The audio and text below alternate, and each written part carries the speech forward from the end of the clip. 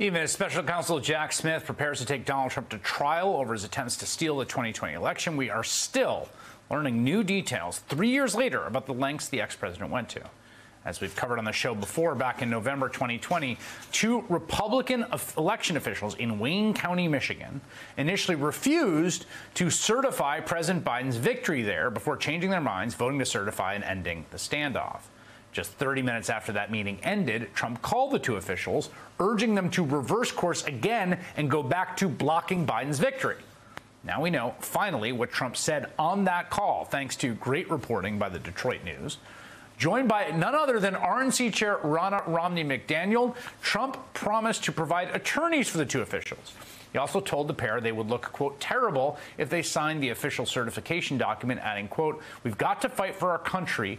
We can't let these people take our country away from us. Following the call, the two canvassers then did try to do what Trump asked and undo their votes to certify Biden's victory. Thankfully, the plan did not work. The ship had sailed, as it were. Notably, when pressed about the calls 3 years ago, because we knew calls were happening, one of the election officials, Monica Palmer, said Trump was merely checking in on her well-being.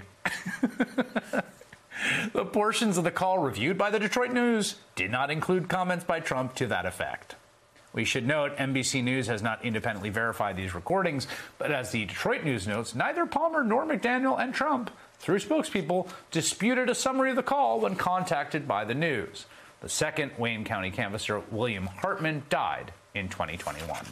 Joining me now are Lisa Rubin, MSNBC legal analyst, and George Conway, conservative attorney. There's a lot to talk about. I want to talk about the sort of new revelations coming out of Michigan and what they could mean, particularly what they might mean for both Jack Smith's case and other state-based cases, but also because we've got this Supreme Court denial of cert before judgment, I want to get your reactions to it because we've been sort of asking different legal folks what they think. George, if I'm not mistaken, you worked on the Jones v. Clinton brief on the side of Paula Jones, which was an immunity case in a civil context saying President Clinton should have to sit for a deposition. He was not entitled to immunity. You guys won that case 9-0, so you know immunity doctrine at the Supreme Court. What do you make of this cert petition denial? Yeah, I'm the only person, I think, in the universe who's written a brief that's defeated a claim of presidential immunity 9-0, I think. And I think today's order is not a big deal. I see a lot of people, their hair is on fire. They can just douse their hair in water because this isn't a big deal. I don't think it's really going to affect the trial date that much. The worst case is the trial gets pushed to the summer. And the reason is, I think this order shows the weakness of Trump's immunity case. And I think the court realizes he's got the D.C. circuit that's going to it's going to hear argument on January 9th. It's not a hard case. I think they're going to move very quickly. If I were the presiding judge of the panel, I'd already be writing the opinion.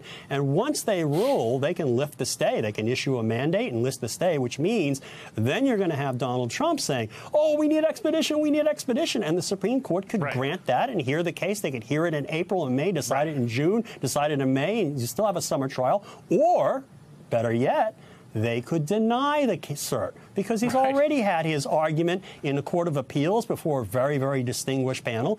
And Donald Trump should be, frankly, treated like every other criminal who's been convicted in a federal district court and be forced to litigate his arguments after his conviction. And he can challenge his conviction with every other claim after he's convicted and sentenced. So I just don't think this is a big deal. I think this case is going to get tried one way or the other in April, May, June, July. This case is going to trial, and Donald Trump is not going to be able to stop it.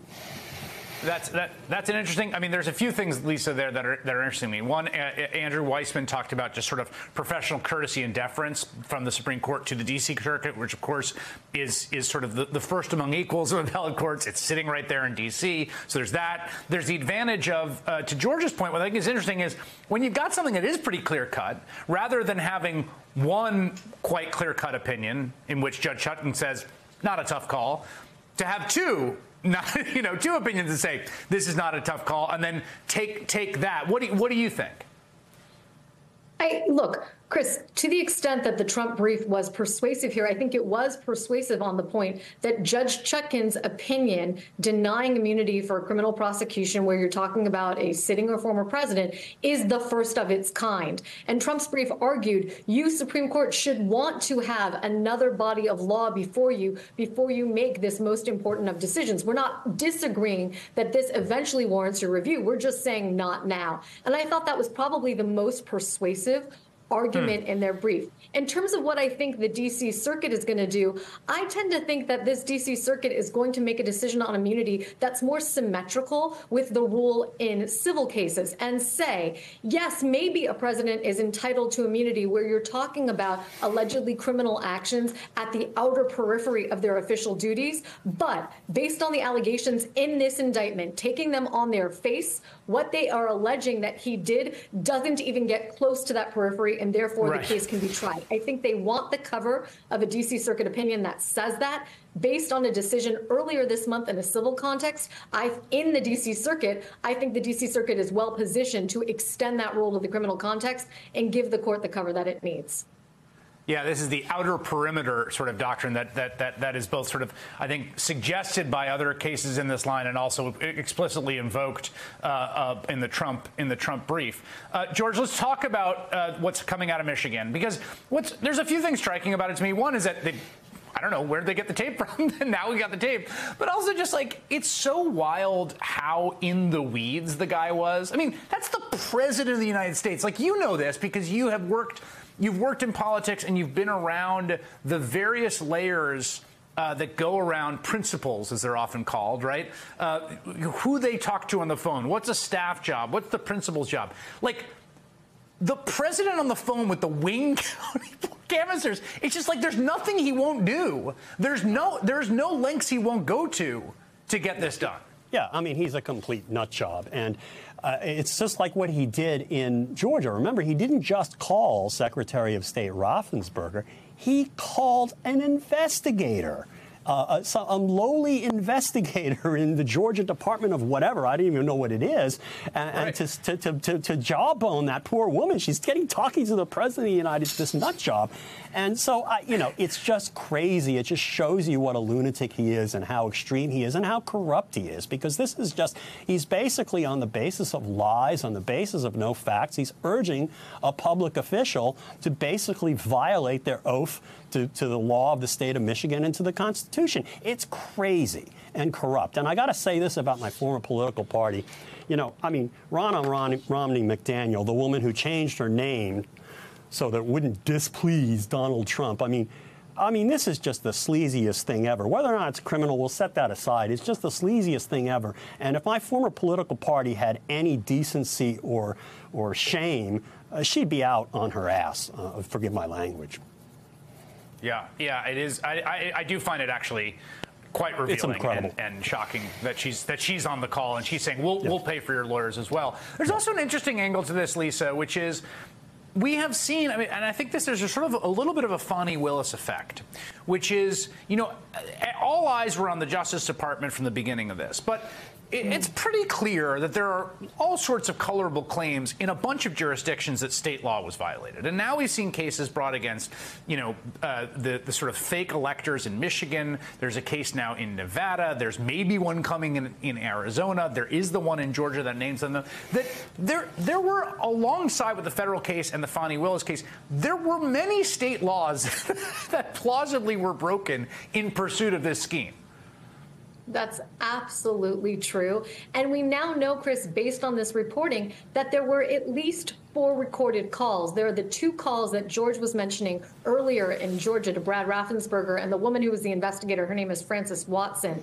Then there was the call that just got reported in Michigan. And I also want to remind you that there's a 4th call to now deceased Georgia House Speaker David Ralston, who provided a copy of that recording to the special purpose grand jury that Fani Willis convened. So we now know that this guy who infamously doesn't text, doesn't email, was foiled by the smartphone era and by a bunch of quick thinking folks who, when he made these very granular, weedy calls to the Wayne County commissioners, fired up the phone and fired up the otter, I guess, to record him having these conversations, giving rise to, as you note, potentially some state law claims, but also additional evidence of the wrongdoing in Jack Smith's case.